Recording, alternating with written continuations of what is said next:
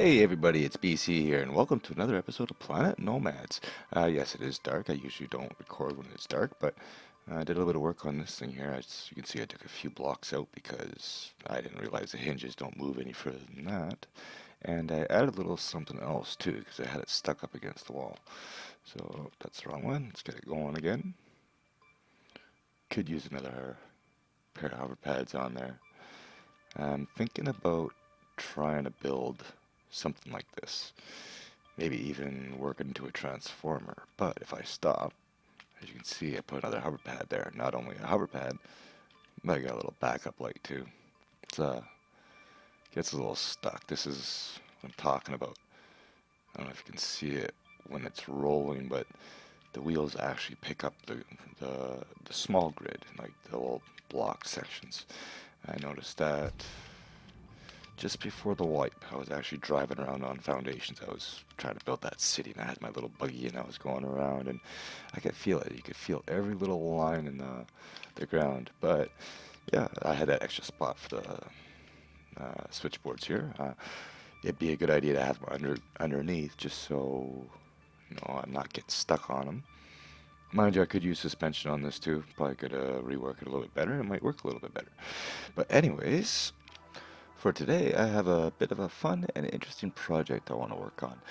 It's going to be a bit of a colorful one too. It's sort of it originally was supposed to be a variation of something I had done in season one, in episode, what was it, 96, BC's Wild Ride. I basically just daisy chained like 60 air blades and put a cockpit onto it and tried to see how fast I can go and see if I can control it. And yes, it was a wild ride. It's always raining. I'll be back. Yeah, I don't know what it is with this biome. It rains like twice every morning. By the time it stops raining, the day's half over. But anyways, originally I had a few other ideas I wanted to do for this episode, and I don't know, I couldn't decide on what I wanted to do, and then I thought of doing something similar to, my wild ride there. I was gonna actually just take like four giant air blades and have a chain coming down the cockpit, try to see if I could fly it around. And I thought, well, why do that? Why not go ahead and just try to make a hot air balloon? So I think that's what we're gonna do today. Um, we are gonna have to build this from the balloon itself instead of the cockpit, just because I'm gonna have a chain. And unless it's been changed, as far as I know, the air blades should actually work inside a enclosed structure. I'm just trying to figure out how far down I want to go, because I want to have like a makeshift basket. So let's actually go up a little. Let's go one more. Why not? We don't have block damage yet. Might as well abuse it. Alright, so we got that. And might as well just put one more out so I have the room to build with. And yeah, I gotta talk to them about the hitbox on this thing. I never did check that in the new Unity build, see if that hitbox is still the same way. It's always this post that I have trouble snapping to. Sometimes I have to put a small armored block to actually get it to work. But what we're gonna do is, because we're going to be using the cockpit, I don't want the basket bigger than the bottom of the balloon. So the basket is going to end up being a 5x5 because the cockpit is 3x3. So we're just going to build around it with a chain coming up to the balloon. So I believe, let's go with a 7x7. So 1, 2, 3, 4, 5, 6, 7.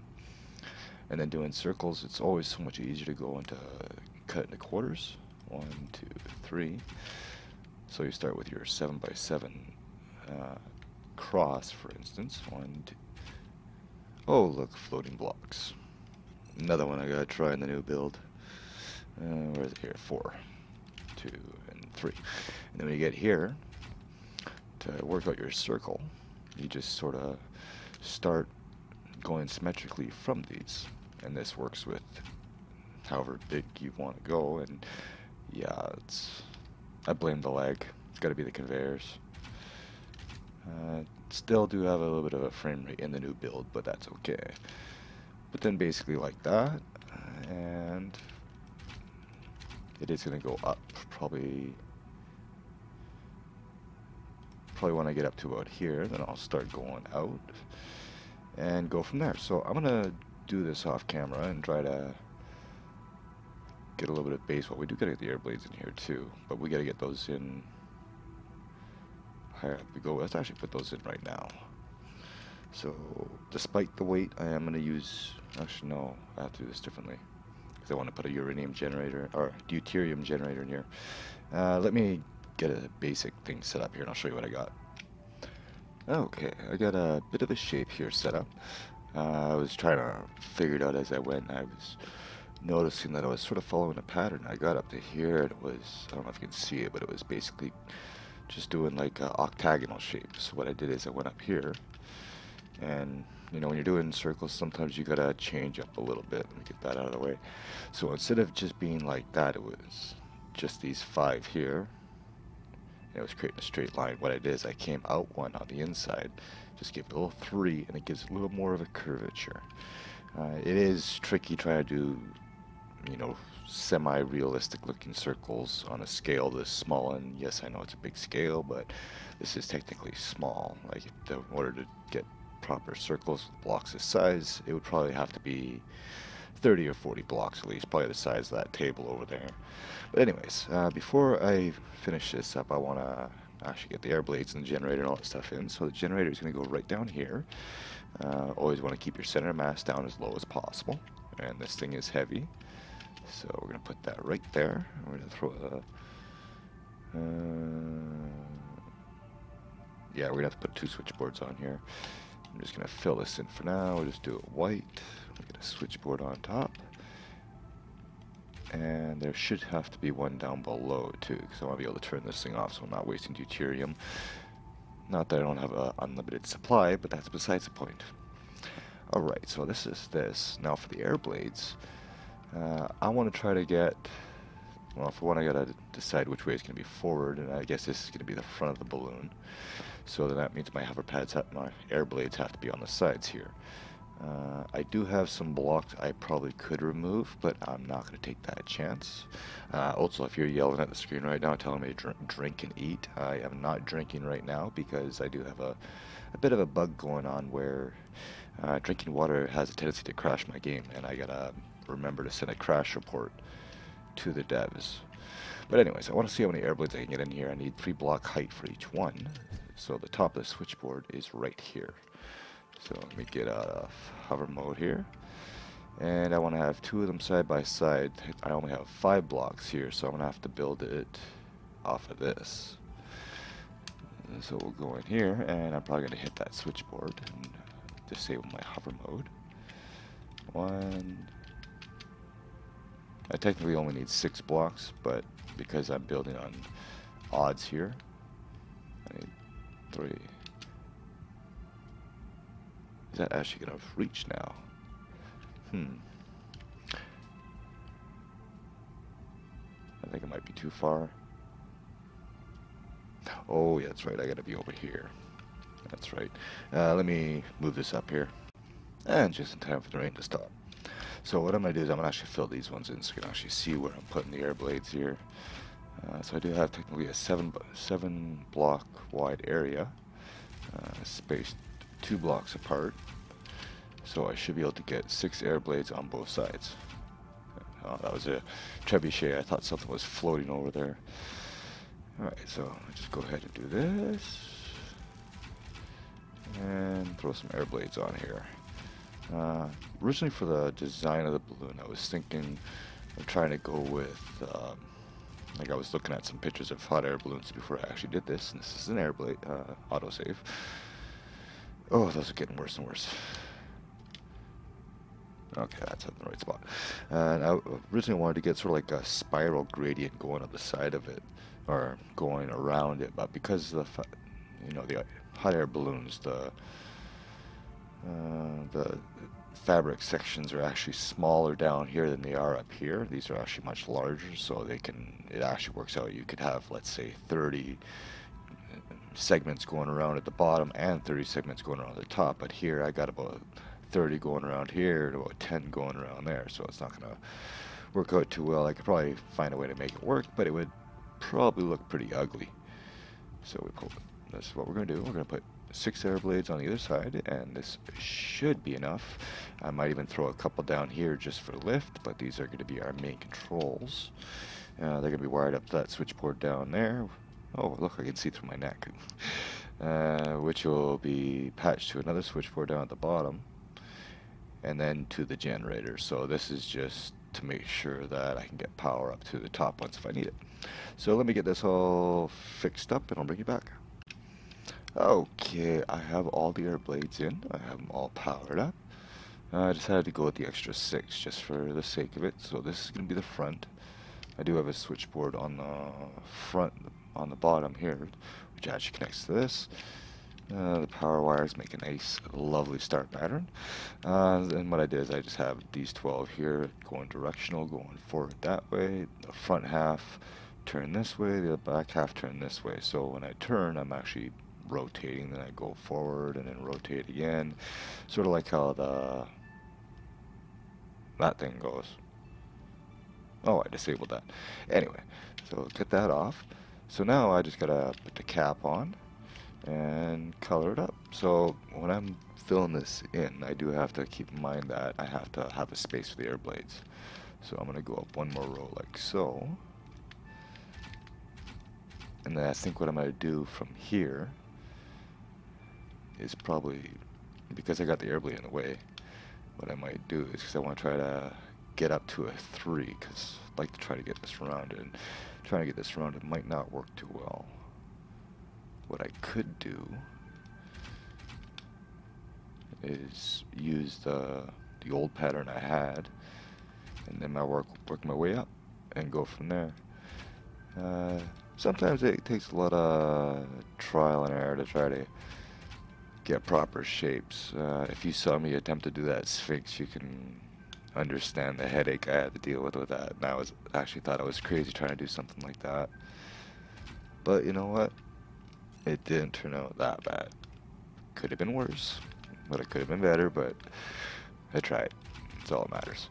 So let me get this all closed up, and then I'll bring you back when it's time to put the basket on. Okay, there it is. So I do have the top all done. I left a little hole in the top, because technically hot air balloons do have a hole in the top, just like a parachute, just because heat's got to go somewhere, right?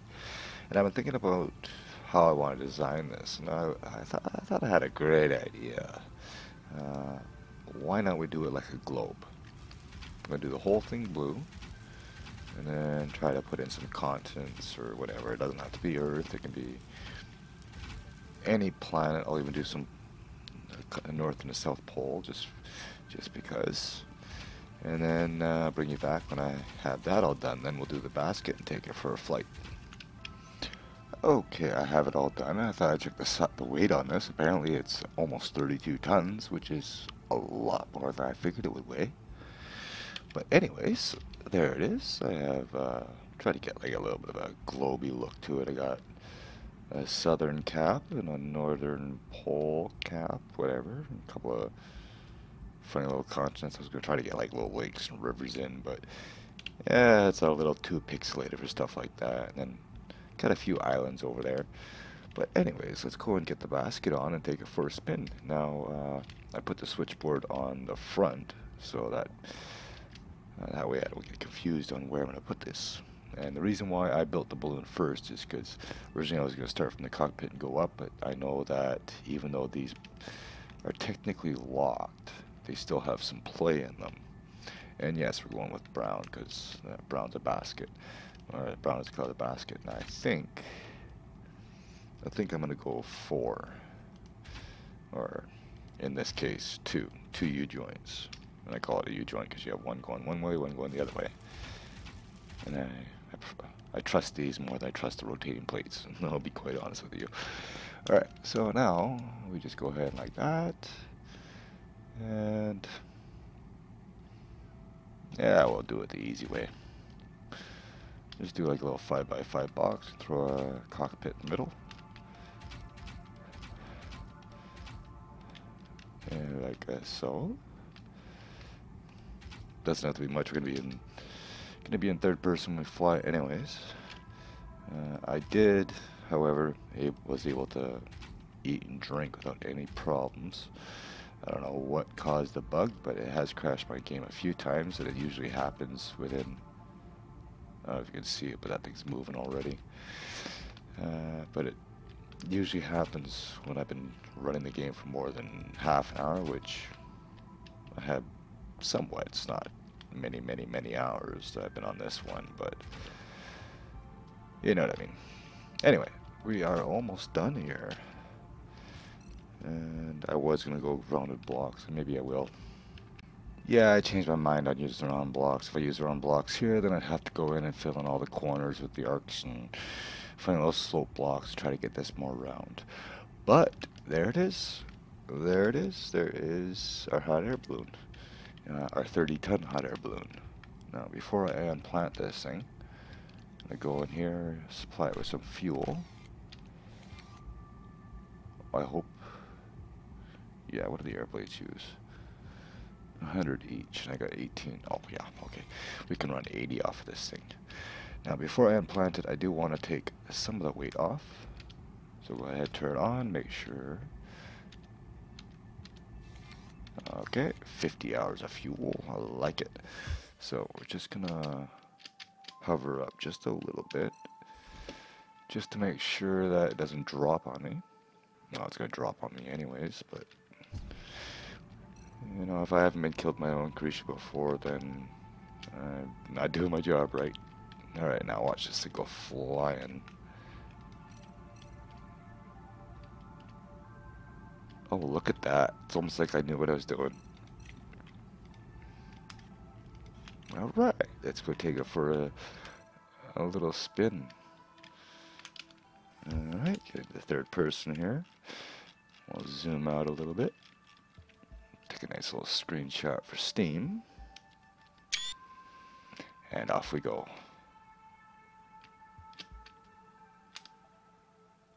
Not quite. Oh wow, this thing is heavy.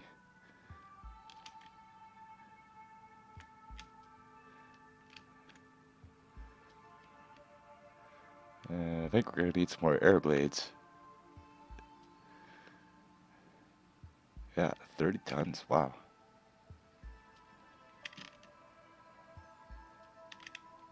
Yeah, I am controlling it. Should have used slopes. And of course I didn't save this. So let me see if I can get a little bit more air power in there. Okay. I had to shed a little bit of weight. It was a bit of a mess. And got a few more air blades in there, and hopefully this should be enough, because it was almost at the point of taking off. It is, again, a hot air balloon. It's not supposed to be a fast-moving object. Let's get out of the way. I don't trust this. I've made that mistake too many times. Up she goes. Let's see what the overall weight is now. What do we got? 27 now. These armor blocks must have gotten heavier. Still 30. I didn't shed that much weight. Anyway, let's see what we can do here. Up we go. And there we go. We're off. Balloon had to take a bit of a haircut, but there we go. Now let's see if we can actually move this thing.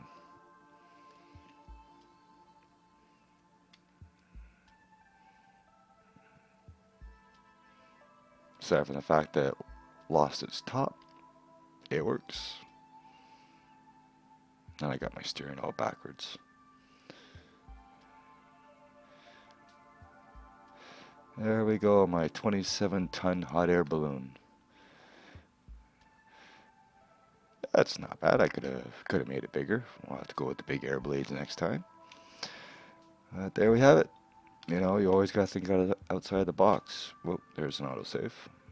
No, that wasn't. That's the lab loaded in. Oh, the lag in this place is so bad. I'm lost. Yeah, don't be afraid to think outside the box once in a while. You never know what you're going to come up with. Oh, it's the build vision. Oh, that explains it.